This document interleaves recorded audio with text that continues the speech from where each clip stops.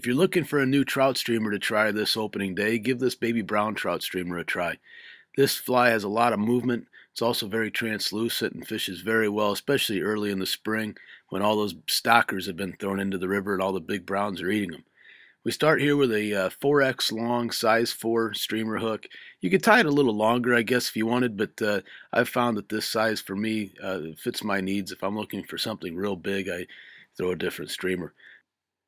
So we take our 6/0 unit thread and tie on the gold diamond braid, and now we're adding red holographic flashabou. I'm not sure that this stuff really makes a lot of difference to the fish, but it does to the fishermen. But on the other hand, I really feel like we've used red and white, red, and just about all of our bait fish imitations for 100 years now. If you look at the old red and white head and vamps, the old red and white basserinos, two of my favorite pike lures of all time. Red always does seem to have a good place in the heart of a bait fisherman and cast fisherman and I think streamer fisherman as well. It maybe imitates the gills as that predator is chasing its prey. The prey flares its gills, and that's one of the theories anyway. So we throw it in. Doesn't take much time, and it's awfully cheap to put on there. So we throw that on. Now we're going to wind our gold diamond braid towards the front, trying to make sure that we don't bind down any of those red flashabou strips.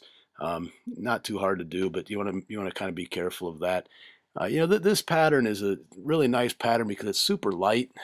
You get a lot of bang for your buck on this pattern. It's a light pattern with a lot of translucency and moves well. But a 5-weight can throw this pattern absolutely no problem. Streamers are best fished on a sink tip. I really like the Scientific Angler Streamer Express lines. 200 grain with the 5 weights, and it's the best line out there. If you don't have a sink tip, you don't have the money to go buy a new line, you can always add a little shot to the leader and get it down that way. But I really like a sink tip. Now we even off our red flashabou, and again, I don't know if that's necessary, but it's something that makes me feel better to have all those even. So we bind that gold down, and we're ready for the first wing. We turn it upside down. Now the winging material is polar air.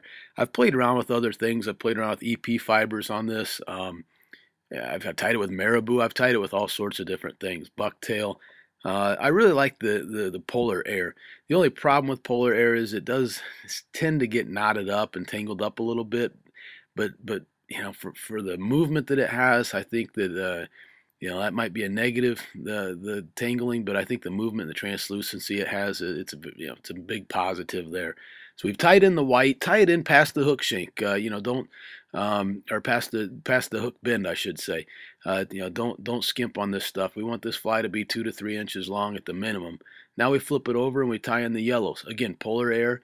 I typically tie the yellow in a little shorter, so it gives a little bit of of a look when it's all over. Of the white and the brown will meet, and the yellow's kind of in between. So we've got white, then we've got brown, yellow. Now we tie in our brown polar air. The yellow also is a little smaller hank than the brown and the white. The brown and the white are equal parts. The yellow is a little smaller in diameter hank. So we've got this tied in, and now we snip everything tight, and we're going to build a very, very nice head on this fly. We pull everything back and we wind away. And this head needs to be very big because we'll add eyes, and we're going to add gloss coat as well. Now that we have the head built up, we're going to whip finish this pattern off, and now the fun starts. We've got the body built up, the head built up, and a good base for eyes coming in. That's the next step. Well, actually, the next step is a lot of Dave's Flex Cement, and that comes before the eyes. We're going to make sure that we layer this thing or coat this thing up with Dave's Flex Cement. We want to make sure that this thing doesn't come apart. You take a lot of time making this fly, and have the eyes fall off and the head come apart would be not disastrous. So we take the Dave's Flex Cement, we rotate the vise, and make sure that we coat this thing very well with Dave's Flex Cement. I think the eyes on a fly are very important. I think they really do trigger something in that predatory instinct of especially of a big brown trout. I've fished this without eyes and with eyes, and there's no question with eyes it outfishes it without eyes. I don't know what it is about the look of the eyes, but I really think that with with big browns, they see that, and then it really does. Well, pike are the same way. Bass, I have seen. We don't put eyes on rapalos because the company likes to put eyes on rapalos. So trust me, if they caught as many fish or sold as many uh, rapalos without eyes, they would save the money on the labor. So we've got our stick-on eyes. We've put up the base of Flex Cement with the stick-on eyes. We're going to let that dry. Now, sometimes I'll put 2 layers of Flex Cement. Actually, a lot of times I will. But the key now is you've got to let that Flex Cement dry before we start to add the gloss coat. If you don't let the Flex Cement dry, the gloss coat will turn a cloudy color. So we've let that Flex Cement dry really well. Maybe 20 minutes, half an hour, just to make sure it's dry. And again, I do normally put 2 coats of Flex Cement on there, 1 coat before the eyes and then another coat after the eyes. And now we take our gloss coat, whatever. If you like epoxy, you can use that. I guess I'm old-fashioned, and I use the old-fashioned, generic white and black bottled gloss coat. So we coat this head really well with gloss coat. It's going to give us a really nice big head. It's going to shine really well. Um, I really like using this stuff. It really kind of brings those eyes out and makes them pop. So after we've got that all coated up, this stuff may take a little while to dry, so make sure that you have a drying rack, something like that. I normally use my bobbin hanger for it, but if you have a piece of foam that you like to use, throw it on there because it does take a little while, and you'd hate to have a nice fly like this almost ready, almost done, and then you go grab it and throw it in the box, and the head gets deformed because it wasn't dried. That's not a good feeling for sure.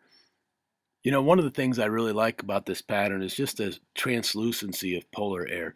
Again, it does get tangled some, but I think it's worth the tangles just having the translucency of the pattern. And, after it gets tangled, you throw it away or, you strip it off and use the hook again. And it's simple and quick to tie, so it's not like you're, spending 20 minutes tying this thing.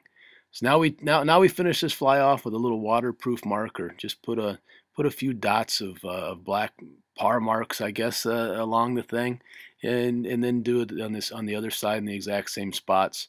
Probably don't need to hold it on the other side quite as long, but that's it. This fly is pretty much wrapped up. I guess we're gonna straighten out the head a little bit, but let that head. Make sure you don't touch that head for at least another 10 minutes or so to make sure that gloss coat is good and dry. That's the finished product. Hey, thanks for checking out today's video. I think you'll have great success with this baby brown trout streamer. And as always, if you need anything, don't hesitate to contact us.